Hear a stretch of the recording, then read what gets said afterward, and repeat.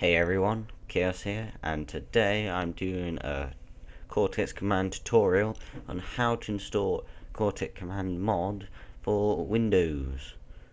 I will put in a description to a thread on how to install it on Mac for you lot who have Mac and play Cortex and that, as I'm unable to do a tutorial on that since I myself do not have a Mac, so it's not really much possible. Well, I do have Windows, so I'm going to show you lot how to install Cortex Command mod. First thing to do, you're going to have to install your mod, or not install your mod, I mean download your mod. So I've downloaded my mod from the website, it is here.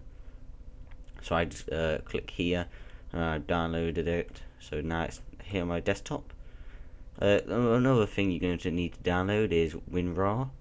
Please download the WinRAR for your computer. So if your computer's 32-bit, you get 32-bit. If your computer's 64-bit, you get 64-bit.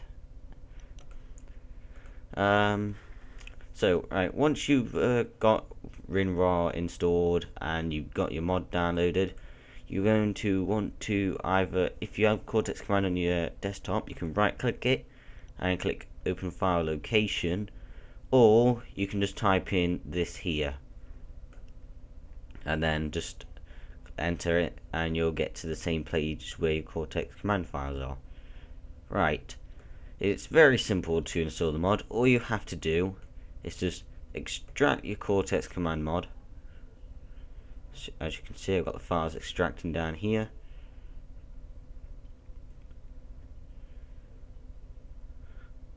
So I've got my two folders due to that I've extracted them.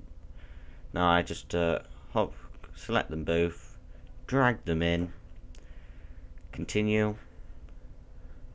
So it's going to move the files into there, and the file should be installed. That's all you really need to do.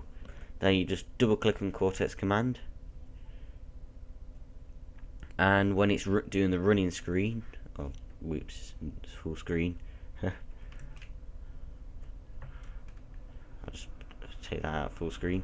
So it'll do this loading screen where it'll load all the mods, and it will load up the mod you installed.